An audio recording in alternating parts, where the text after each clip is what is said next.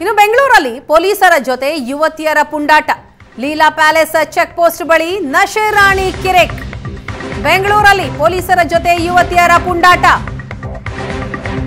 Leela palace check post ಬಳಿ ನಶೆ ರಾಣಿ ಕಿರಿಕ್. Rash car driving ಪ್ರಶ್ನೆ ಮಾಡಿದ್ದಕ್ಕೆ ಖಾಕಿ ಜೊತೆನೆ ಕಿರಿಕ್.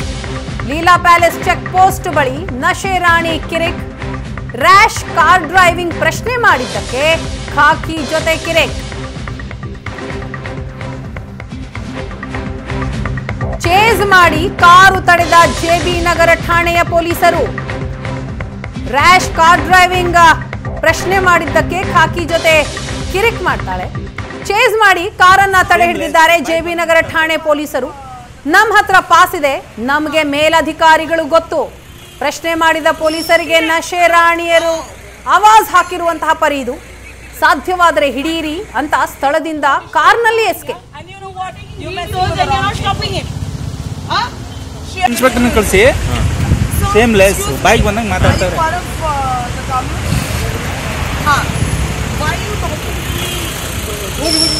Hello, wow, excuse me.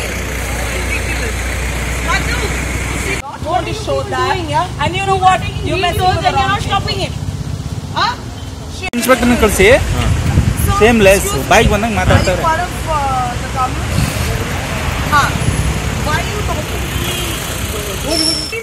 ಈ ಬಗ್ಗೆ ಮತ್ತಷ್ಟು ಮಾಹಿತಿಯನ್ನ ಪಡೆದುಕೊಳ್ಳೋಣ. ನಮ್ಮ ಪ್ರತಿನಿಧಿ ಚೇತನ್ ಇದೀಗ ನಮ್ಮ ಜೊತೆ ಸಂಪರ್ಕದಲ್ಲಿದ್ದಾರೆ.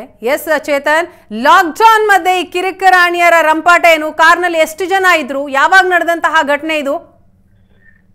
ವೀಣಾ, ಇವಾಗ ಆಲ್ರೆಡಿ ಇವತ್ತು ಮಧ್ಯಾಹ್ನದ ಸುಮಾರಿಗೆ 12 ಗಂಟೆ ಸುಮಾರಿಗೆ ಈ ಒಂದು ಇನ್ಸಿಡೆಂಟ್ ನಡೆದಿದೆ ಅನ್ನೋದ್ರ ಬಗ್ಗೆ ಒಂದು ಮಾಹಿತಿ ಲಭ್ಯ ಆಗಿರುವಂತದ್ದು. ಪ್ರಮುಖವಾಗಿ ಇದ್ರಲ್ಲಿ ಇದ್ದಂತಹ ಹುಡುಗಿಯರು ಕುಡಿದಿದ್ರು ಅನ್ನೋದ್ರ ಬಗ್ಗೆ ಒಂದು ಇನ್ಫಾರ್ಮೇಶನ್ ಕೂಡ ಲಭ್ಯ ಆಗಿದೆ. ಇವಾಗ ಆಲ್ರೆಡಿ ಏನ್ ಲೀಲಾ ಪ್ಯಾಲೇಸ್ ಬಳಿ ಏನ್ ಚೆಕ್ ಪೋಸ್ಟ್ ಅಲ್ಲಿ ಒಂದು ಪೊಲೀಸರು ಚೆಕಿಂಗ್ ಮಾಡ್ತಿರ್ತಾರೆ. ಈ ವೇಳೆ ಯುವತಿಯರು ಬರ್ತಾರೆ, ನಶೆಯಲ್ಲಿದ್ರು ಅವರೆಲ್ಲರೂ ಅನ್ನೋದು ಒಂದು ಅಲ್ಲಿನ ಸ್ಥಳೀಯ ಪೊಲೀಸರ ಮಾತಾಗಿರುವಂತದ್ದು. ಅಂದ್ರೆ 1 ಕಿಲೋಮೀಟರ್ ದೂರ ಚೇಸ್ ಮಾಡೋದಕ್ಕೆ ಅಂತ ಅನ್ಬಿಟ್ಟು ಪೊಲೀಸರು ಮುಂದಾಗ್ತಾರೆ. ಮುಂದಾಗಿ ಆ ಯುವತಿಯರನ್ನ ತಡೆದು ಕೂಡ ನಿಲ್ಲಿಸ್ತಾರೆ. ನಮ್ಮ ಹತ್ರ ಪಾಸ್ ಇದೆ, ನಮ್ಗೆ ಏನು ಮೇಲ್ಗಡೆ ಇರೋ ಮೇಲಧಿಕಾರಿಗಳು ಗೊತ್ತು, ಆಫೀಸರ್ಸ್ ಗೊತ್ತು, ದೊಡ್ಡವ್ರು ಗೊತ್ತು ಅಂತ ಅಂದ್ಬಿಟ್ಟು ಆವಾಜ್ ಹಾಕಿರುವಂತದ್ದು ಅಲ್ಲಿನ ಏನ್ ಪೊಲೀಸ್ ಸಿಬ್ಬಂದಿಗೆ. ಮತ್ತೆ ಇದಲ್ದಿರ ಪ್ರಶ್ನೆ ಮಾಡಿದಂತಹ ಯುವಕರಿಗೊಂದಿಗೂ ಕೂಡ ಒಂದು ವಾಗ್ವಾದ ನಡೆಸಿದ್ರೆ, ಅಂದ್ರೆ ನನ್ನನ್ನ ಏನಾದ್ರು ನಿಮ್ಗೆ ಏನಾದ್ರು ತಾಕತ್ತಿದ್ರೆ ನಮ್ಮನ್ನ ಹಿಡೀರಿ ಅಂತ ಅಂದ್ಬಿಟ್ಟು ಆ ಯುವತರು ಎಸ್ಕೇಪ್ ಆಗಿದ್ದಾರೆ.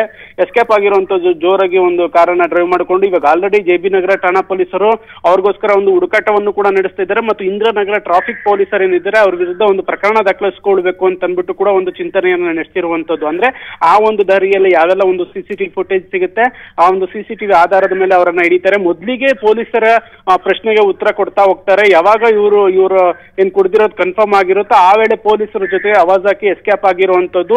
ಇದೀಗ ಆ ಯುವತಿಯರು ಏನಿದ್ದಾರೆ 3 ಜನ ಯುವತಿರಿಗೋಸ್ಕರನೂ ಕೂಡ ಹುಡುಕಾಟ ನಡೆಸ್ತಾ ಇದ್ದಾರೆ ಪೊಲೀಸರು ಜೆಬಿ ನಗರ ಮತ್ತು ಆಯಾ ಠಾಣೆ ವ್ಯಾಪ್ತಿಯಲ್ಲಿ. ಅಂದ್ರೆ ಅವ್ರು ಎಲ್ಲೆಲ್ಲಿ ಹೋಗಿದ್ರು ಆ ಎಲ್ಲಾ ಸಿಸಿಟಿವಿಗಳನ್ನ ಇವಾಗ ವಶಕ್ಕೆ ತೆಗೆದುಕೊಳ್ಳುವಂತಹ ಒಂದು ನಿಟ್ಟಿನಲ್ಲಿ ಪೊಲೀಸರು ಕೂಡ ಕೆಲಸ ಮಾಡ್ತಿದ್ದಾರೆ. ಅವ್ರಿಗೋಸ್ಕರ ಹುಡುಕಾಟ ನಡೆಸ್ತಿರುವಂತದ್ದು.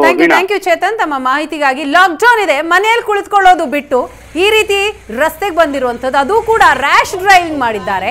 1 ಕಿಲೋಮೀಟರ್ ವರೆಗೂ ಚೇಸ್ ಮಾಡಿ ಪೊಲೀಸರು ಆ ಯುವತಿಯರನ್ನ ಹಿಡಿದಿದ್ದಾರೆ. ಆದ್ರೆ ದರ್ಪ ಬೇರೆ, ಲಾಕ್ಡೌನ್ ಮಧ್ಯೆ ಕಿರಿಕ್ ರಾಣಿಯರ ರಂಪಾಟ ಬೇರೆ.